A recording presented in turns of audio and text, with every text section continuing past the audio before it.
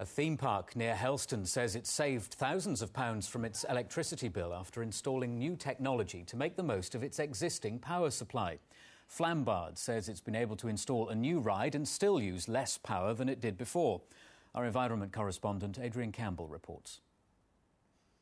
Over recent years, we've all had to get used to the idea of electricity prices skyrocketing out of all recognition. But here at Flambard's, they've been working really hard to get those prices down. The savings made at the theme park are more than enough to power this latest ride, and it's all been managed from here.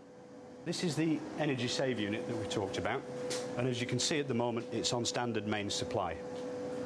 Now, when we switch it across onto the power save, it'll take a second, and you'll see the amps drop down. It's going down. You'll really start to see a difference now. There we come. And that's where we get the energy save from. In effect, the new equipment allows the theme park to run its rides at around 218 volts instead of the more normal 242, and that saves money.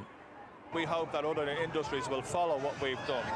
We have a 26-acre site here that has a massive amount of electrical equipment being used every day, from the smallest kettle to the ride you see around me at the moment. And we've been very pleased. We haven't had any problems. The system works, the savings are there, and we are extremely pleased. So if it works here, could it work for all of us? What do the visitors think? I think it's a very good idea. We all have a responsibility to reduce our carbon footprint, so fair play to them for trying to do so. We asked a physicist to explain how changing the voltage can help save money.